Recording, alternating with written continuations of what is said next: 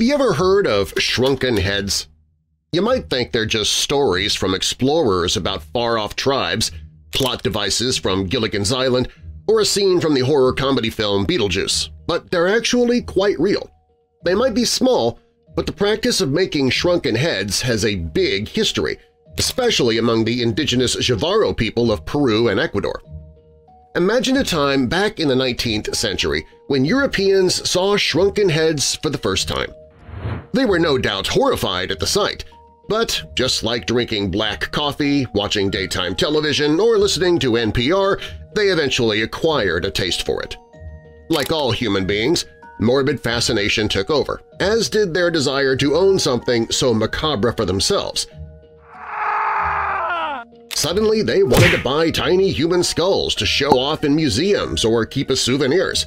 "Hey, look at my new Lucky Charm! It's a shrunken head! Well, it wasn't so lucky for the guy who lost his head, but look at the luck it has brought me! I now have a tiny human head on a keychain!" And thus began a new trade. The Javaroan people lived in the deep forests of the Amazon, which at the time did not have an Amazon.com distribution center, which would have come in handy for selling creepy trinkets to Europeans. The Javaroans were the original two heads are better than one proponents.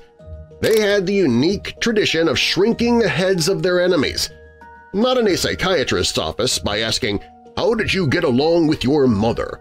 Not that kind of head shrink, but literally diminishing the size of actual human heads.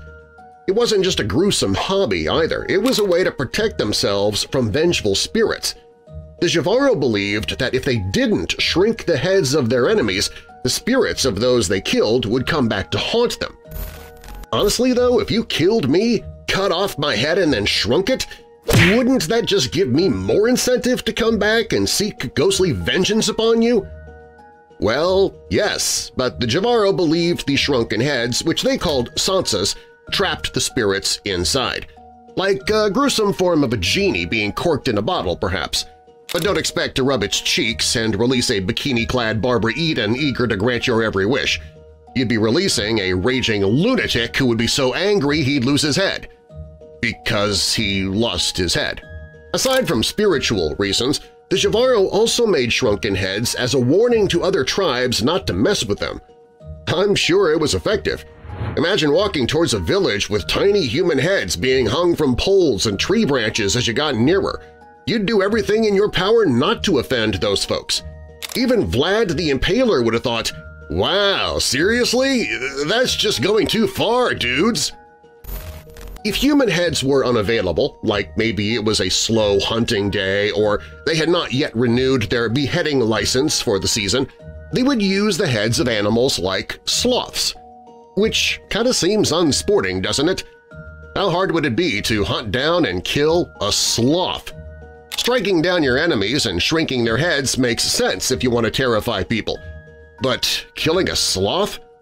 That just makes you a lazy hunter.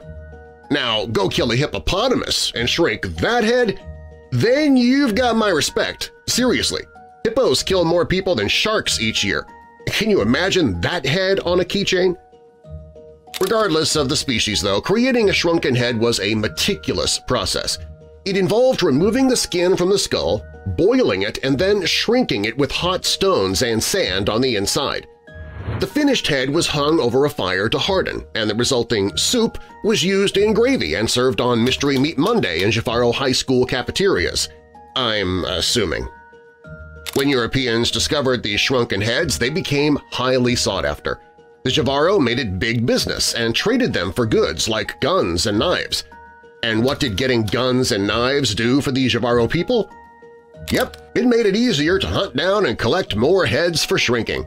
It was a win-win-lose for everybody. You gotta love that entrepreneurial spirit. Eventually, the trade in shrunken heads became so big that hunting your enemy's men wasn't enough, and the tribes began hunting women and children too.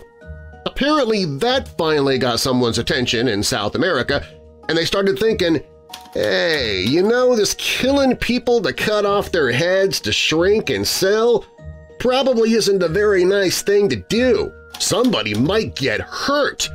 Maybe we should tell people to stop doing it. In the 1930s, buying shrunken heads was finally outlawed in South America. But still, there were many heads out there that were already sold, on the market, in museums and in private collections, and were displayed as evidence of the quote-unquote primitive Amazon people. But in recent years, there has been a push to return those heads to their rightful place. To the Amazon, that is. It's doubtful the true rightful place, back on top of the shoulders of their beheaded victims, will ever become a reality. Not to mention they wouldn't fit anyway. Today, the practice of making shrunken heads has largely disappeared, aside from artists who make fake ones just for the morbid buyers who want something so grotesque. But the legacy of the trade lives on in reality as well. Black market dealers still try to sell the genuine article. It's a constant reminder of a dark practice in history that even in our modern world is hard to get ahead of. Sorry, couldn't resist.